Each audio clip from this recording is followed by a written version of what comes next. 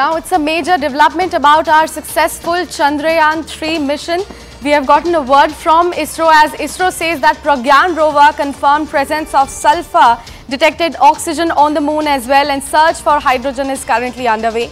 The Indian Space Research Organization ISRO on Tuesday said that the Pragyan Rover's laser-induced breakdown spectroscope confirmed the presence of sulphur in the lunar surface near the South Pole through the first ever in-situ measurements. Now, ISRO said that the rover spectroscope also detected aluminium, calcium, ferrous, which is iron, chromium, titanium, manganese, silicon and oxygen as expected. The search for hydrogen is currently underway, as I said before as well. Now, they said, and I quote, that preliminary analysis graphically represented have unveiled the presence of aluminium, sulphur, calcium, iron, chromium and titanium on the lunar surface. Further, the measurements have revealed the presence of manganese, silicon and oxygen.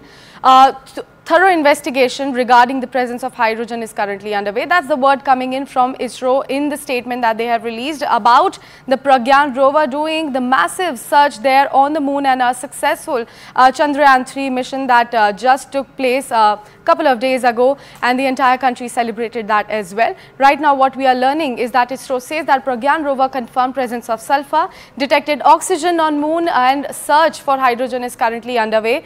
The Indian Space Research Organization on Tuesday said that the Pragyan Rover's laser-induced breakdown spectroscope confirmed the presence of sulphur in the lunar surface near the South Pole, where Vikram lander actually landed, and a thorough investigation and first ever in-situ measurements also took place. ISRO said that the rover's spectroscope also detected aluminium, calcium, ferrous, chromium, titanium, manganese, silicon and oxygen as expected. The search for hydrogen is currently underway. They said, and I quote again, that preliminary analysis graphically represented have unveiled the presence of aluminium, sulphur, calcium, iron, chromium and titanium on the lunar surface. Further, the measurements have revealed the presence of manganese, silicon and oxygen. Thorough investigation regarding the presence of hydrogen is currently underway. So that's the big breaking news of the hour that we have just received. Right now, we have another piece of breaking news coming.